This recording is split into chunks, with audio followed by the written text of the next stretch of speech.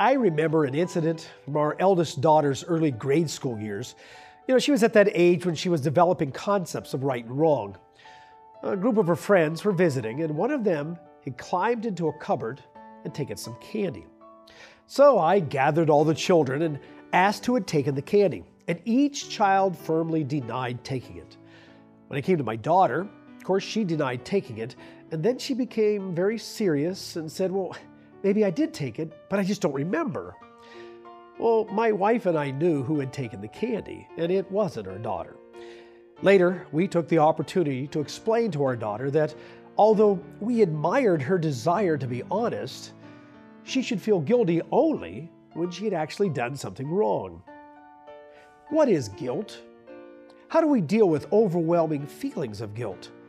What happens when you disobey God and have to deal with actual guilt?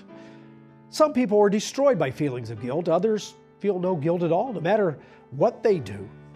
Well, today, we're going to show you from the Bible how God wants to take you from guilt to glory and answer the question, will God forgive you?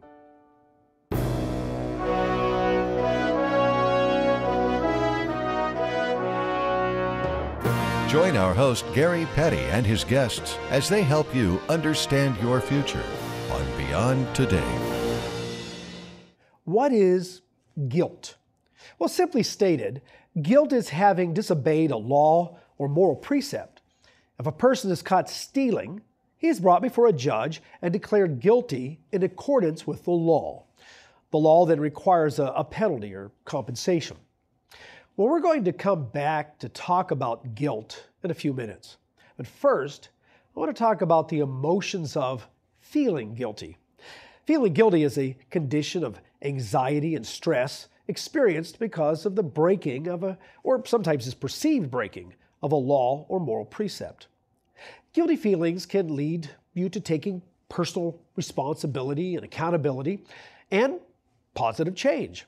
Now, guilty feelings can also lead you to hopelessness and despair. Let's look at 3 kinds of feelings associated with guilt. Then we'll take a look at what is real guilt and how to deal with feeling guilty.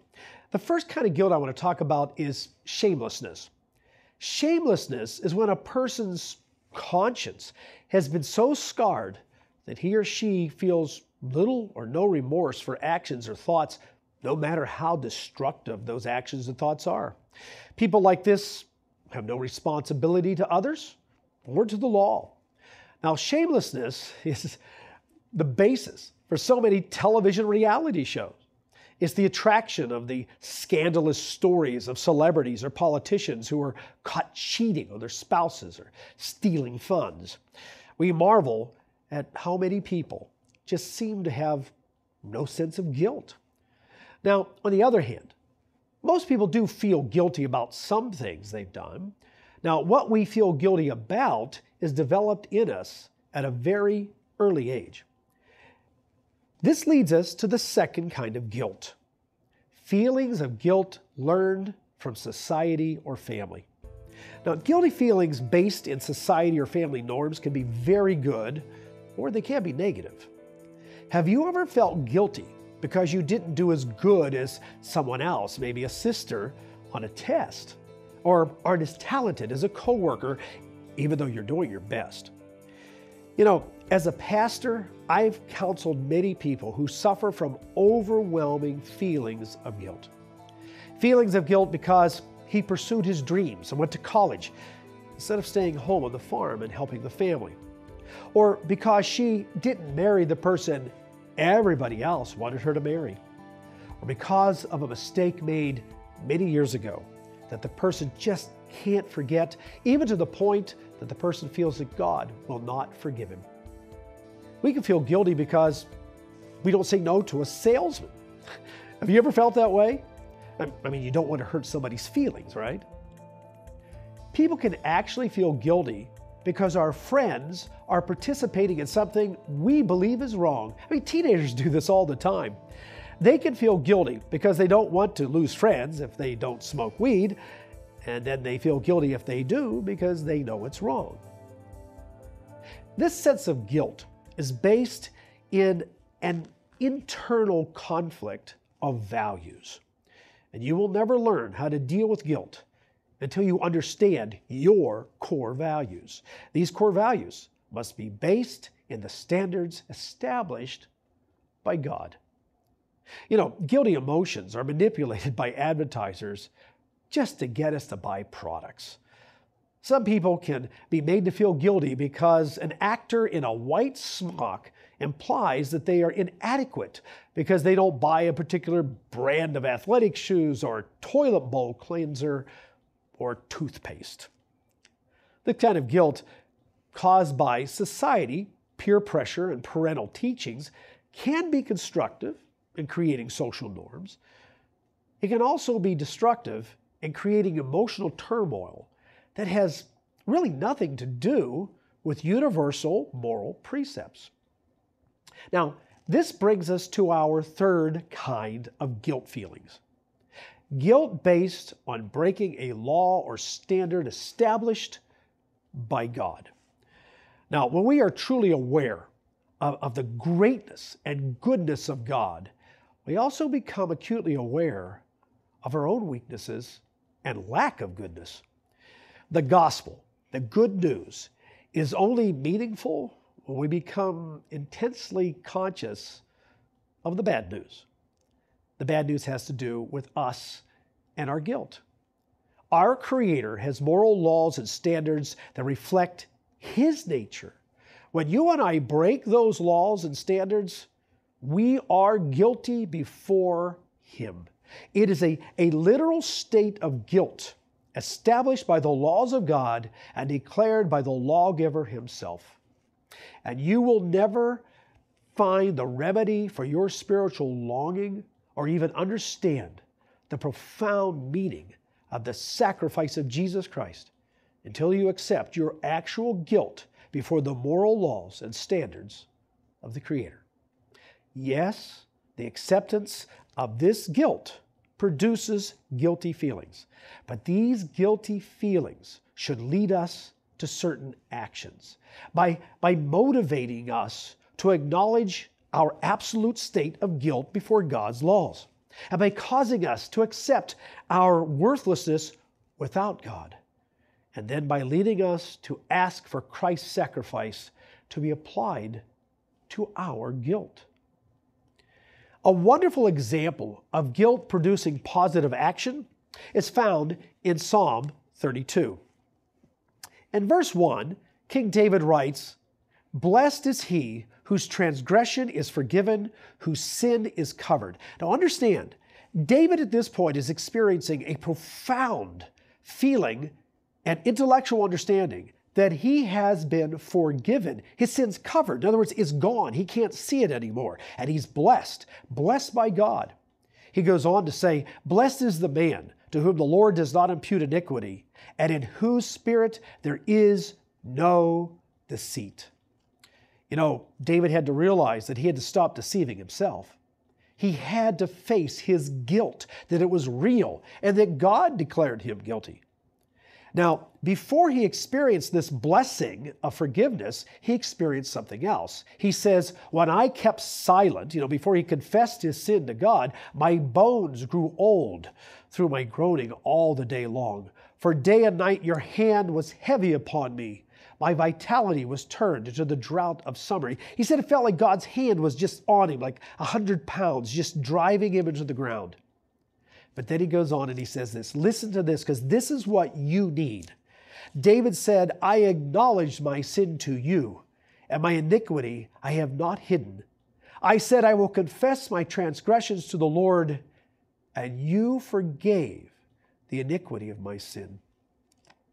Like David, by accepting your actual guilt before God's standards and confessing your guilt to God, you can experience the same kind of profound forgiveness. And God's forgiveness means that you are no longer in a state of guilt and can participate in a unified, loving relationship with Him. You can then experience the freedom of a guiltless conscience. In this relationship, God teaches us the reality of good and evil through through the standards of His law. We are motivated to stop doing the actions that made us guilty in the first place. This produces real change in our lives. Now, to help you experience this change in your life, let me briefly tell you about today's free study aid, Tools for Spiritual Growth. This valuable free publication will provide you with vital information on how you can actively grow in the grace and knowledge of our Lord and Savior Jesus Christ. To request your own copy of Tools for Spiritual Growth, please call toll-free 1-888-886-8632. That's 1-888-886-8632. If you live outside of North America, please contact us by writing to the address on your screen. Or if you prefer, visit our website at beyondtoday.tv to read or download it right now. So please don't wait. Order your free copy of Tools for Spiritual Growth right now. We're looking forward to hearing from you. We've been discussing how the emotional state of feeling guilty can produce positive or negative effects in your life. Now, let's look at two examples that can help us understand the concept of feeling guilty. The first one is in Matthew 26. It's the night when Jesus was taken to be beaten and put on trial. Now, Jesus had already told Peter, one of his disciples, that he would deny him. Peter is waiting outside in the compound where Jesus is facing his accusers. Now, let's pick up this story. Now, Peter sat outside in the courtyard, and a servant girl came to him saying, "You also were with Jesus in Galilee." But, notice this, Peter denied it before them all, saying, "I do not know what you are saying." And when he had gone out to the gateway, another girl saw him and said to those who were there, "This fellow also was with Jesus of Nazareth." But again, Peter denied with an oath, "I do not know the man." And a little later, those who stood by came up and said to Peter, "Surely you are one of them, for your speech betrays you." So you see, he had a little bit of a Galilean accent. Then he began to curse and swear, saying, "I do not know the man." And immediately a rooster crowed. And Peter remembered the word of Jesus, who had said to him, "Before the rooster crows, you will deny me 3 times." And it says, so he went out and wept bitterly. Peter was guilt-ridden. And Peter's guilt-ridden reaction to his denial of Jesus led him to repentance and to just not too much longer after that, a few weeks, receiving God's Holy Spirit. A few weeks after these events, we find Peter standing in the temple, fearlessly, not denying, but preaching Jesus as the prophesied Messiah. What a change in a man! Because he repented of his guilt and he asked for God's forgiveness. And just like David, he experienced that forgiveness from God. Our second example is found here in Matthew 27, right into the next chapter. And this actually is describing a time just a few hours after Peter's denial. Here's what it says in verse 1. When morning came, all the chief priests and elders of the people plotted against Jesus to put him to death. And when they had bound him, they led him away and delivered him to Pontius Pilate, the governor. And then Judas. Now remember, Judas was one of the disciples, the one who had actually betrayed Jesus to these leaders. It says, then Judas, his betrayer, seeing that he had been condemned, was remorseful and brought back the 30 pieces of silver to the chief priests and elders, saying, "I have sinned by betraying innocent blood." Obviously, Judas did not realize they would end up condemning him and putting him to death. And he's horrified at what he's done. And he comes back and he tries to give them back the silver. He tries now to undo what he's done. And they said, "What is that to us? You see to it." He then threw down the pieces of silver in the temple and departed. And it says in the Bible, and he went and hanged himself. Judas' guilt, creating the emotions of feeling guilty, led to self-destruction. He did not repent before God. He destroyed himself. Now, is your response to being found guilty before God, which all of us do, and both of these men did, Is your response like Peter or like Judas? If we don't properly deal with the reality of our guilt, we will tailspin into self-destruction. Then ultimately, we find ourselves spiritually cut off from God and facing His judgment. But through confession and repentance, we can receive forgiveness, and you'll find hope for eternity. Now, I mentioned the judgment of God. It sounds harsh. It's not a popular message. Some theologians try to discount God's judgment with the teaching of irresistible grace. This is the belief that once God forgives a person, no future actions matter. Did you know that that is not what the Bible teaches? Okay? The Bible actually teaches that it is possible for a Christian to remove himself or herself from God's grace. Let's look at what the New Testament book of Hebrews says about this. If we deliberately keep on sinning after we have received the knowledge of the truth, no sacrifice for sins is left, but only a fearful expectation of judgment and the raging fire that will consume the enemies of God. Now, realize the writer of the book of Hebrews is not writing to pagans. He's writing to Christians.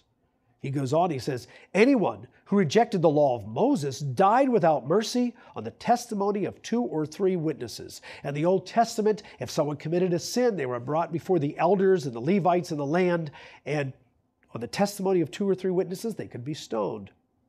Now, the writer of Hebrews goes on, how much more severely do you think a man deserves to be punished who has trampled the Son of God underfoot, who has treated as an unholy thing the blood of the covenant that sanctified him, and who has insulted the Spirit of grace?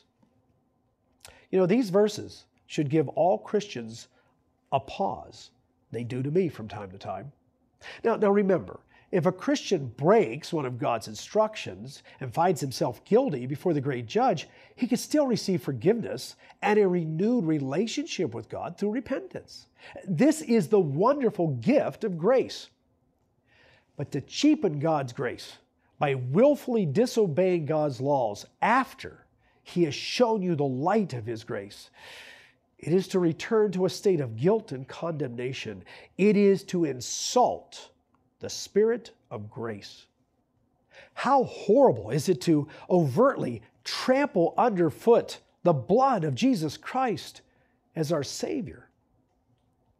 The opposite of this kind of shamelessness is to refuse God's forgiveness by being obsessed with guilty feelings over past mistakes.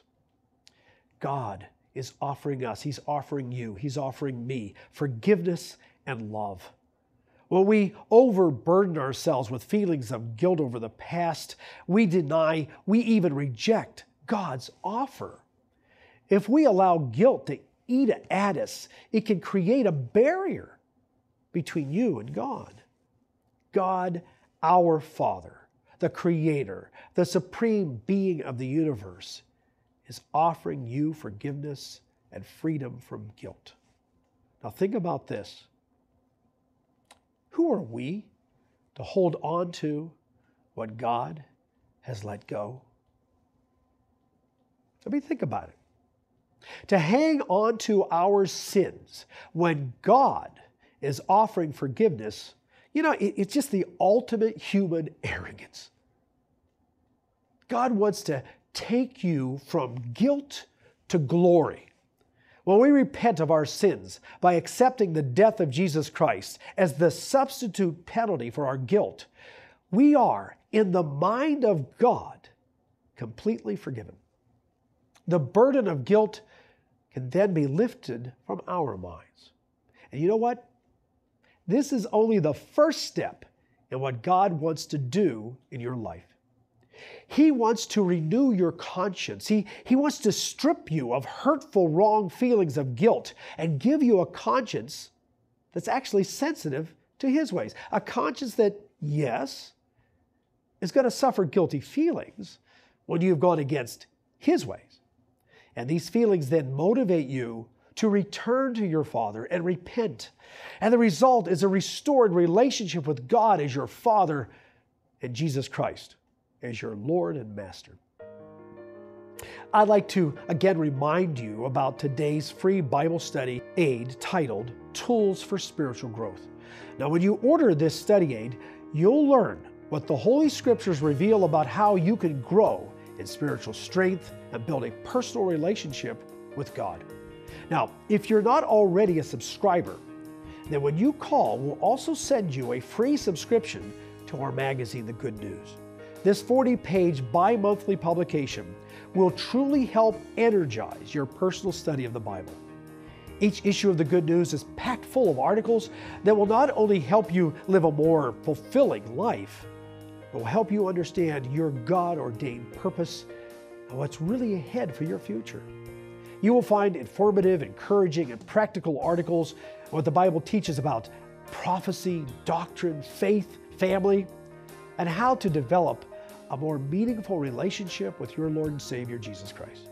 So please, don't wait. Call right now, 1-888-886-8632. That's 1-888-886-8632.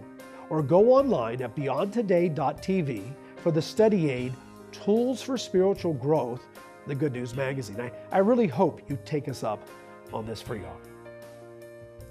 We've been discussing what it means to be declared guilty by God and how He offers us forgiveness. We've been joined by fellow Beyond Today host Darius McNeely and Steve Myers. You know, over the years, all three of us have counseled a lot of people who suffer with guilt. Now, as a pastor, how do you help somebody who comes with you and is just suffering with a burden of guilt? That, Gary, is one of the hardest things to work with, and it's one of the most common. When it pulls us to God, it's good. That's good, but if we can't then jettison it from our life, it becomes baggage that really begins to weigh us down, and guilt is not good. That is a mantra that one must understand ultimately in their life. Mm-hmm. One of the challenges, I think, is when you do have guilt in your life and you're burdened down, what do you do with it? You know, it can take you down the wrong path and just tear you down. But 2 Corinthians 7 talks about the fact there's a good guilt, or a godly sorrow is the way it puts it in 2 Corinthians 7, that can motivate us to have a zeal for God, that can help clear us, that can vindicate us if it moves us to repentance, to change the way we think, ask God for His forgiveness, and then reestablish a right relationship with Him. And so guilt can be good. So if we can help people to understand, I've got to change my thinking, I've got to change my way of life and go God's way, that guilt can be a good thing. I think when we realize that guilt is an actual state, there's actual laws, there's actual standards, right, we can be forgiven of that and then restored and stop doing the behavior. And part of removing that guilt is coming to understand that there is a state of guilt, but that it is removed by Christ's sacrifice, and we don't have to carry it around anymore. So what do we do when somebody comes, and we've all heard this too, I know God forgives me, but I just can't forgive myself. How do we deal with that? You know, forgiving ourselves is an important part of the process. And if we can't, it's usually a sign that we are too much absorbed by our own self. It is not about us. It is only to the degree that we acknowledge our sin, our guilt, but then when we understand Christ's sacrifice and the grace through that relationship with Christ and the Father, then it transfers to them and becomes about God and His mercy and forgiveness, and then we get our mind off of ourselves and onto God and a relationship with Him. Yeah, that relationship is such an important thing because of the fact that sometimes we think God is ready to get us. Yeah. And we feel even more guilty with that type of a situation. And it reminded me of Psalm 86:5, where it talks about the fact that God is good, but not only good, He's ready to forgive. And sometimes we're hesitant to really take that to heart, that God is ready to forgive us and able to forgive us. So that should help us to turn that much more quickly when we have those feelings of guilt to Him. Isn't it amazing that when you allow God to take the guilt off of you, you realize I am guilty, now He erases the sin, I'm going to try to obey, you actually become free to love others. You become free to be outward instead of, like you said, obsessed. Yeah, you begin to get your mind off of yourself onto God and onto other people in a right way that helps us then to have a healthy, balanced approach to life. How can people, though, do the opposite? They take this grace of God and use it as a license to sin. You can't just use that as an excuse. Sin is a transgression of God's law, and it's a disconnect with God in a relationship with Him.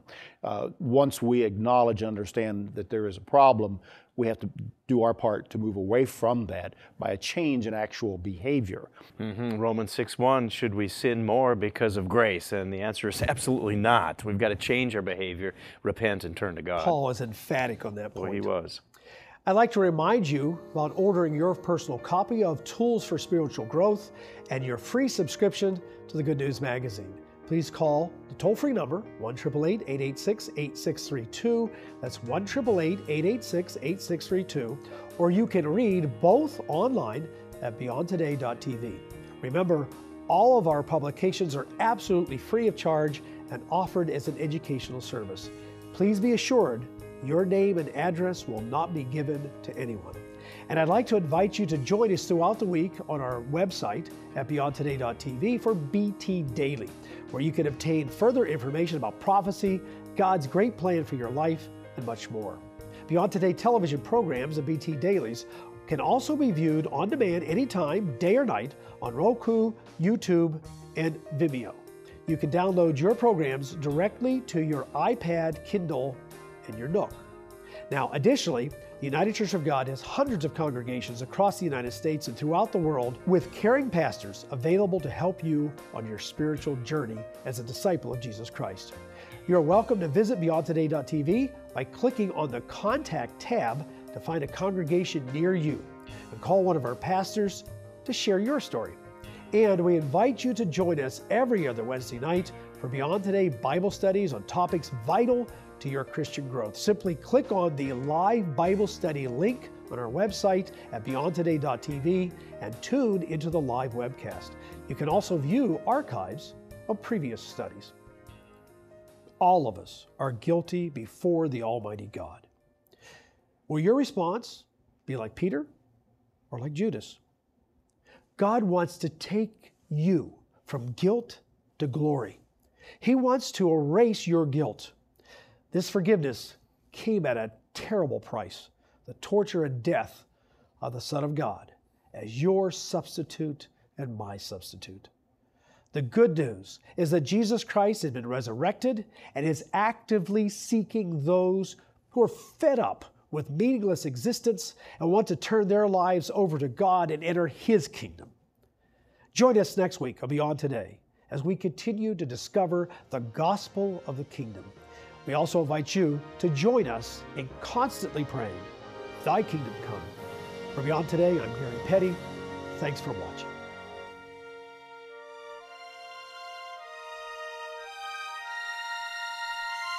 For the free literature offered on today's program, go online to beyondtoday.tv. Please join us again next week on Beyond Today.